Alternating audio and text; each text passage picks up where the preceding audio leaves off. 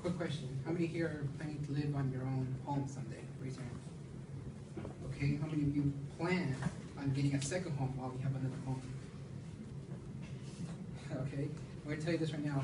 Everybody who just raised their hand for the second home, and 8.9 million other people around the U.S. and the city are planning to get a second home in the future.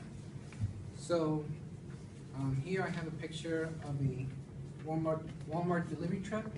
It's a truck that my dad also drives because it's part of his job as well. The truck, if people may not know, is part of a second home. Because, of course, delivery trucks, pass this around. Delivery trucks go like from one state to another state to another state, and they go for weeks and days, like depending on like how long they want to work. I want people to know that the truck is a second home because it represents what because you want to live. It's a home away from home, and you want to live somewhere else and also have an employment, working as well. So delivery trucks have been a symbol of the second home culture since the 1960s.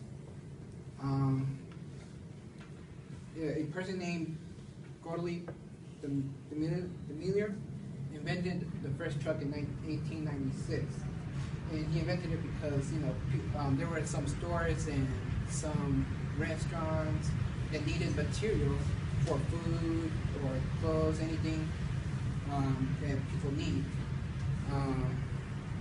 And sooner, and then later, after 1896, they realized that the trucks they're just traveling from only one block to another. So then later in the future, they invented these huge delivery trucks that go around somewhere else in the U.S. and they deliver the materials that people need. Also, just people know whatever company you work for example, Walmart, Target, Kmart, or any other restaurant, they pay you while you're living in a second home, so people know. So the only thing you're going to pay while you're living in a second home will be food, clothes, or anything like that while you're working and living in that home. I mean, just in case people ask, oh, what about gas? What about when you travel and you need gas? Whatever, for example, my dad works in the Walmart. He doesn't pay for gas. The company pays for his gas while he's working and living in a truck as well. How I identify with this culture, at first I didn't plan on living in a truck or working as a truck. I even told my dad, Dad, I don't want to be like you in the future, I'm sorry. And he's like, son, I mean, it's not a bad job. I mean, I know you want to be a director or coach or whatever, but I'm telling you, I mean, sure, those jobs are good, but in a truck, I mean, you're living somewhere else for a few weeks. I mean, sure, you're away from your family for a few weeks, and maybe your mom or your brother don't like it, maybe you do, but just come with me and you'll see how it feels like, living in a second home. So, I went on a couple of trips with my dad, and sometimes he'll make me drive, sometimes not. Then later, when it came to nightfall, we had to go to sleep and everything.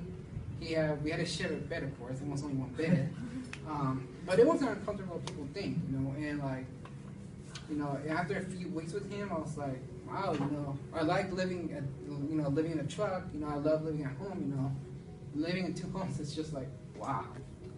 And also realizing that you're getting paid as well. So you're getting paid to live in two homes at the same time. So while in the truck or while at home. So yeah, I mean, you're getting paid no matter what. You're living in two homes as well. And so in conclusion, you just look at your people around you. Just saw people that raise their hands living in a second home. These people are going to be living in a second home in the future, and it's not a bad choice. And also, you want to be living in a home where you're living, where you're getting paid as well.